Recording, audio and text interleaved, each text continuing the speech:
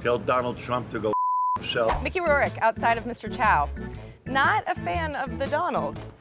He comes up to the camera, looks it straight on, and says, He's nothing but a big mouth bitch bully, and I'd love to have 30 seconds in the room with the little bitch. yeah. Mickey? Like venom. Damn. Venomous. Nah, he's a bully. Maybe not a bitch bully, but he's a bully. So we ask him who does he want for president? I like the doctor, the black dude. The neurosurgeon? I like him, yeah. Dr. Ben Carson. He's too long of a blinker. Ben Carson? Have you guys noticed that? It's so awkward. This is what you want in your neurosurgeons, though. Somebody who's measured and thoughtful and takes a little while to act. Wait a minute. And now that I think about it, if he's a blinker, I don't want a blinker as a neurosurgeon. Well, maybe that's why he stopped. He needed a career change. Right, he did. He moved on to something to blinking. Who wants a blinker as a neurosurgeon? Yo, you have a good night.